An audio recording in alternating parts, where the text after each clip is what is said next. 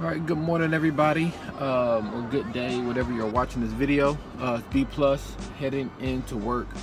Thought I'd do something a little bit different and start having some conversations with the camera, I guess conversations with myself about different things. And the first thing that kind of came to mind, is something that's been on my mind for a little while, is a lot of people are going through a deconstruction period of their faith, and I think that most believers have to go through some sort of deconstruction, reconstruction, and it feels like it's like a real hot button topic. But I feel like this type of stuff has always been going on. We just kind of put a pretty title on it. I know for myself, I went through this when I went off to college back in 2002 is when it started, I would say. And I don't think things got really wrapped up until maybe 2008-ish, 2009, 2010, somewhere in there. Is when things got kind of buttoned up for me. So, and I don't even really like calling it deconstruction, just because at first, it happens with every term. At first, a term has a real meaning to it, but then other people grab a hold of it and ruin it. That happens a whole lot, quite frankly, within the black culture.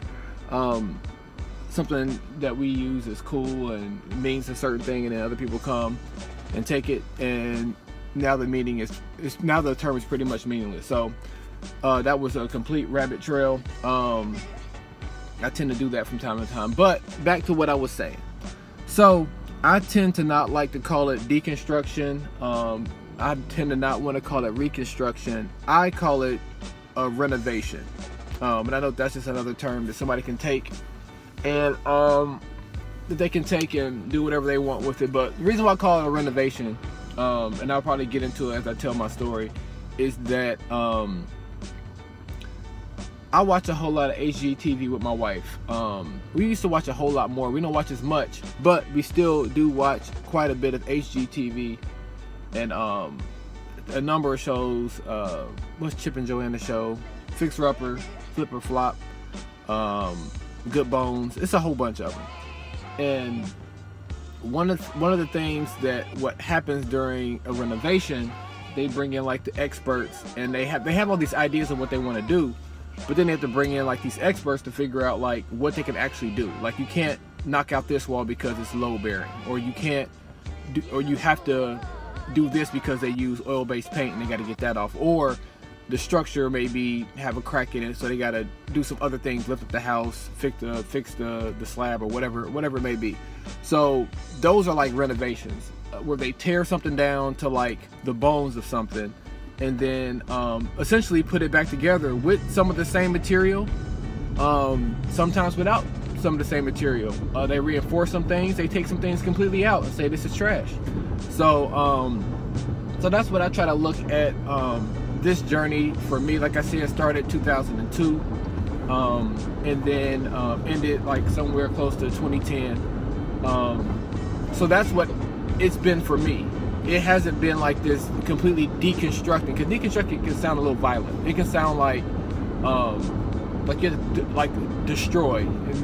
They don't mean the same thing, but deconstruct, destroy, people just kind of link that together, and people feel like they're tearing their faith apart. I didn't look at it that way. I looked at it as things need to be renovated. Some of the things that that I put on were not helpful. They were just traditions passed down, sometimes meaningful traditions, sometimes just traditions just to control people.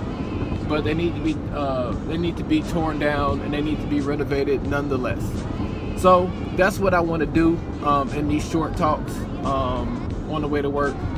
My idea, I don't want to talk too much while I'm on the interstate, on the highway, but I have like this 10-minute strip while I'm driving into work, where I'm not on the highway, and all that good stuff. So that's what I got.